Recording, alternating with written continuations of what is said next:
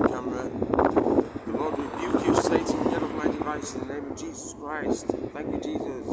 Right, I'm just going to carry on, just been for a pee. Right, here we go, I'm going to carry on again. God bless you, Bridlington. I've come here to tell you that God loves you, but I've also come here to tell you that time is running out and the Lord Jesus Christ is coming, just like it says in the holy word of God. And if you're not saved, I mean, if you haven't already believed the gospel of Jesus Christ, then please do not hesitate any longer, because he is coming. We are in the season. The Bible says that no man knows the hour or the day of his return. But Jesus said, when all these things which are happening in the world right now begin to happen, then know that it is at the door. So we know by what's going on in the world that we are living in the end of the age, living in the end times we are. Jesus Christ is coming for his church, just like he promised. And if you're not saved, please get saved. It's not about going to church every Sunday. It's not about being religious. It's simply about having some faith and believing that Jesus is the Son of God. Believe the word of God, which tells us that we have all sinned. Past, present, and future, we've all sinned according to the scriptures. The Bible says we've all broken God's commandments according to the scriptures. And the Bible says that the wages of sin is death. That means the eternal separation from God in outer darkness, in hell. And the Bible says that God wants this for no man, no woman. The Bible says that God wants all to be saved, and all can be saved. The Bible says that God wants all to be saved, but he's left mankind with a choice. He's left us with free will, either to receive or reject the free gift of God, which is everlasting life through Jesus Christ our Lord, for everybody that believes. And it doesn't matter what you have done, because Jesus will welcome you with open arms, and he'll pour out his love into you, for God is love.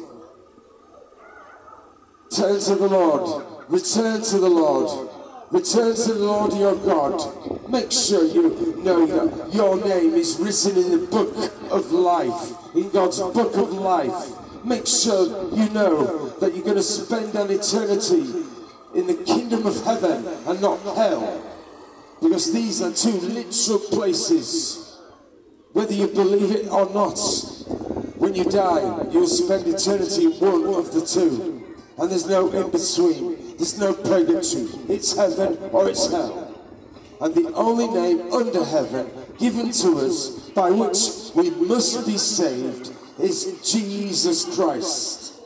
Jesus said, I am the way, the truth, and the life. Jesus Christ said, I am the door. By me, if any man, that means it doesn't matter what you've done, if any man shall enter in, he shall be saved. He shall go in and out and find pasture. The thief, Satan, the god of this age, the father of lies, he comes only to steal and to kill and to destroy. And Satan is on overtime, trying to distract every human being from turning to the Lord Jesus, so that the people don't get saved and they end up in hell. That's the devil's job. Don't allow him. Believe the gospel of Jesus Christ and you'll be saved, sealed, justified, sanctified. You'll have a one-way ticket to heaven by believing the gospel of Jesus Christ. No, sir, you only come to argue. I don't want to come to argue. I want to tell people how God loves. I'm trying to warn you about something. Doesn't matter. I am going to continue. You're so angry, sir. You're trying to stop me from preaching, that's what. Person over there trying to say things. Yes. That's somebody called the wait. That's alright. I'm not afraid, sir. God loves all that He's made. The Bible says that God so loved the world that He gave His only begotten Son, Jesus, that whosoever believes on Him should not perish, but have everlasting life. Be a whosoever, because there's only one name, and there's only one way that leads to everlasting life, and it's through the Lord Jesus Christ. Jesus died in our place on the cross. He shed His blood for the forgiveness of our lifetime of sin, past, present, and future sin. And He was buried, and He was resurrected on the third day according to the Scriptures. That's the blessed gospel. And when you believe it in your heart, you will be justified. When you call upon Jesus, you will be saved. If any man is ashamed of the Lord Jesus, he'll be ashamed of that person when he comes in the power of his Father with the holy angels. Please don't be ashamed of the one who was beaten so badly that the Bible says he was unrecognizable. He was nailed to the cross, but it was God's purpose to do this, so that Jesus could be sacrificed on the cross to shed His blood, because it is written, there is no forgiveness of sins without the shedding of blood. So Jesus shed His blood on the cross for our lifetime of sin. And He was buried, and He was raised to life on the third day according to the Scriptures.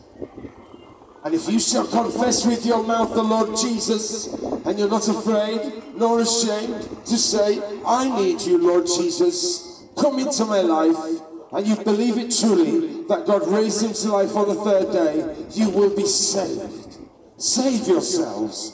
Time is running out. Don't be ashamed of the Lord Jesus Christ. He died for you on that cross. He so loves us that He took our place to pay the penalty in full for all the things that we've done wrong, and all the commandments of God that we have broken, all the sin that we have done in our lives. Well, Jesus paid the penalty for it all. He shed His blood for the remission of all our sin. And He was buried, and He rose again on the third day from the dead.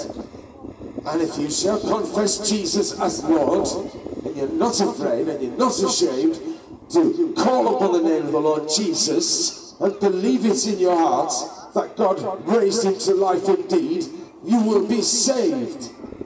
When you know that this is true, that Jesus died for you, you believe it and you know it's true. You know that He was buried in a tomb. You know that He was raised to life on the third day. You are immediately justified before the God of the whole earth. That's what the Word of God says. And when you call upon Jesus, you will be saved. I said, come into my life, Lord Jesus. And He did, and He saved me. And I realise now that that is the best decision that I ever made, the most important one, because it seals my eternity. I know if I were to die today, I'm not afraid to die.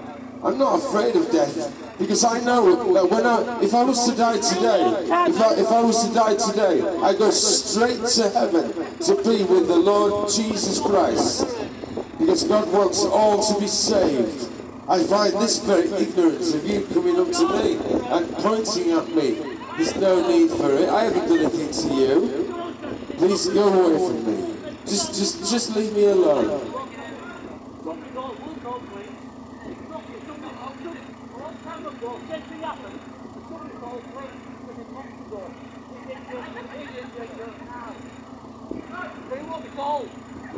No.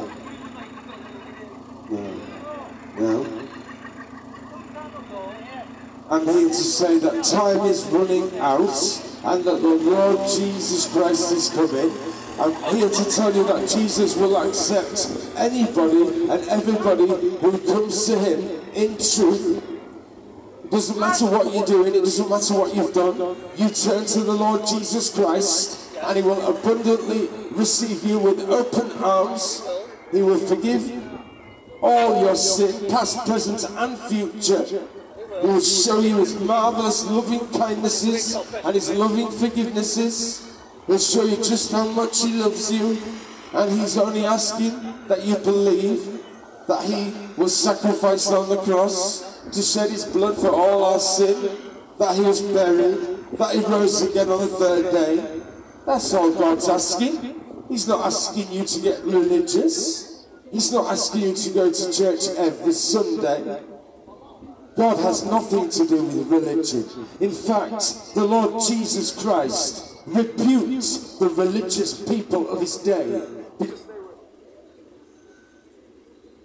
because they were hypocrites. Jesus rebuked the people, religious people of his day, because they were hypocritical. They shut the door to the kingdom of God in men's faces. They neither entered in, and they would stop those who were entering in. But Jesus has an open door like this for anybody and everybody.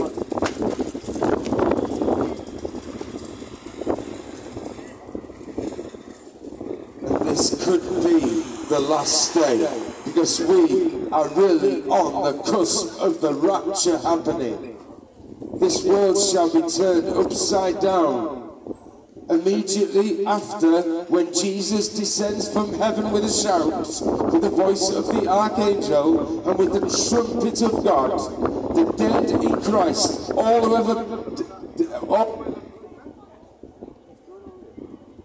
who ever believed on Jesus Christ, will be snatched up to heaven in the rapture, and then the great tribulation apocalypse period will begin. It will be so terrible. Jesus said it will be so terrible that men's hearts shall faint from fear when they see what is coming upon this world, for the powers of heaven shall be shaken. It's going to change this.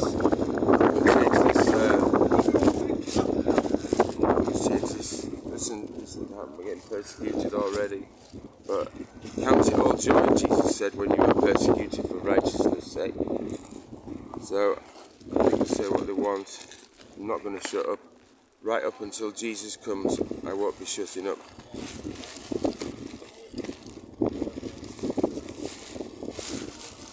I have every right to stand here.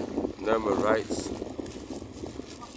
I'm trying to find the other microphone. I hope I brought it with me. Perhaps only one works, I don't know. Just keep trying with this microphone. It could be the batteries, but I thought they were fresh. I thought they were brand new. It's not saying it's the batteries. I'll just keep continuing.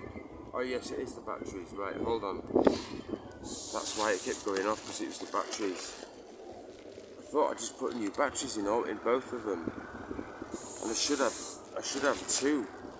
I should have two of these microphones. I don't know why I can't find the other one. See how much trouble I'm getting. I'm not even telling people the way to be saved. This is how much people hate Jesus Christ. To shout out the window, horrible things like that. Just shows you how far this world has turned from truth. Believing lies instead. They'd rather believe anything except the truth.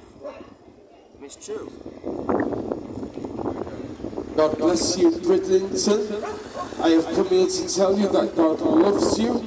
I've come here to tell you that this could be the last call into the kingdom of God before the Lord Jesus comes and gathers all believers up into heaven in the rapture, when the Lord himself descends from heaven with the shouts, with the voice of the archangel, and with the trumpet of God.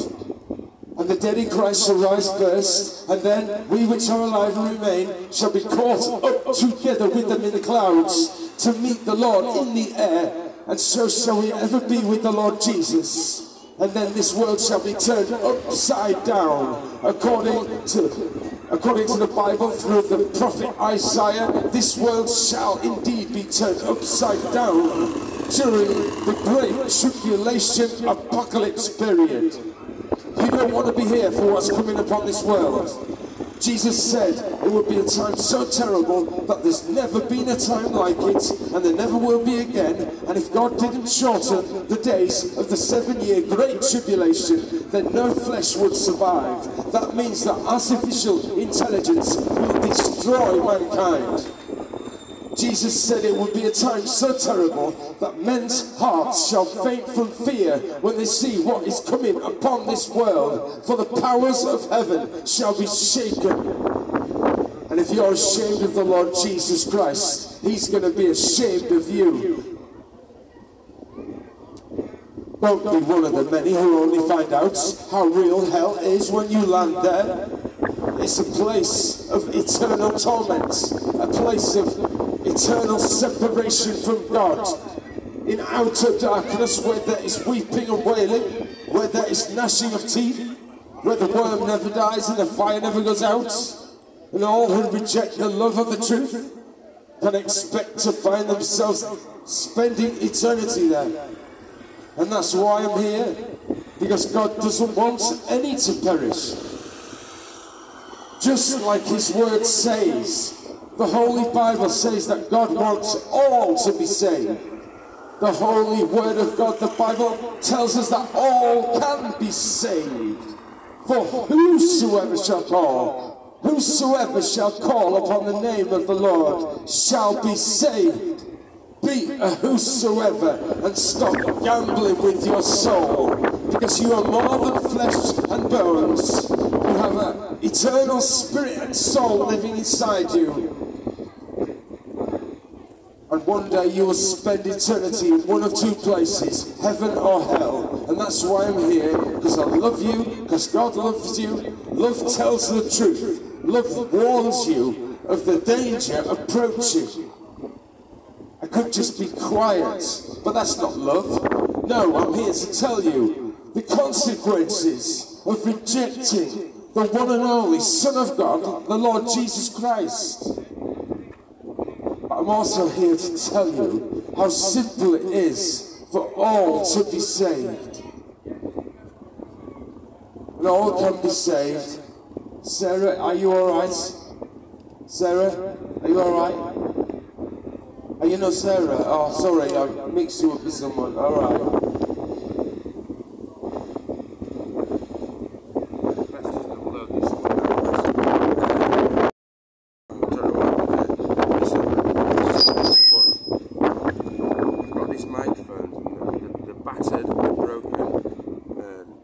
Still working. So I'm just going to carry on.